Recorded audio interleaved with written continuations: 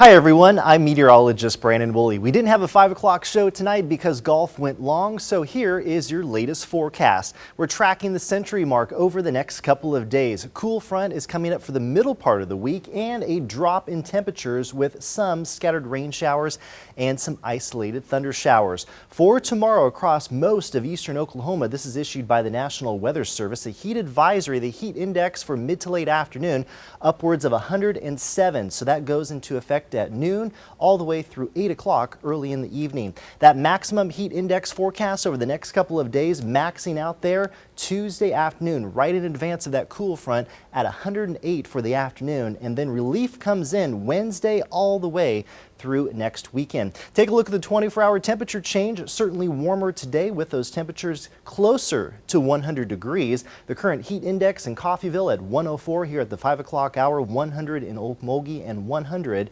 down to the south in McAllister. A live look here from the BOK Tower looking off towards the south. This all part of Wade's RV weather camera network, and we're seeing that temperature at 99 degrees. Today we reached 99 officially at the Tulsa International Airport. South-southwesterly winds between about 5 and 10 miles per hour. Pryor checks in at 97, low 90s in Grove, 102 in Coffeyville, and around 95 there in Stigler. On future track radar and the cloud cover tonight, we're expecting crystal clear skies and then increasing clouds for your Monday afternoon, and then a slight chance of maybe an isolated shower or storm mid to late afternoon and throughout the early evening. The chance is pretty slim at just 10% across the area. A much better chance of a few showers and storms there for Tuesday afternoon and throughout the early evening as that cool front comes down from the north. From the Storm Prediction Center, this is for Tuesday afternoon and evening across far northeastern Oklahoma and including southeast Kansas. We could see an isolated strong to severe storm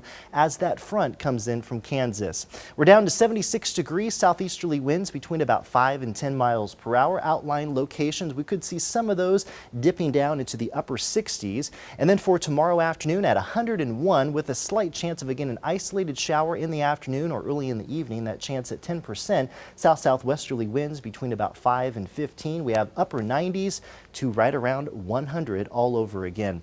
Your latest 10-day forecast. Look at that relief coming in for Wednesday at 84 degrees. Chance for a few more showers and storms.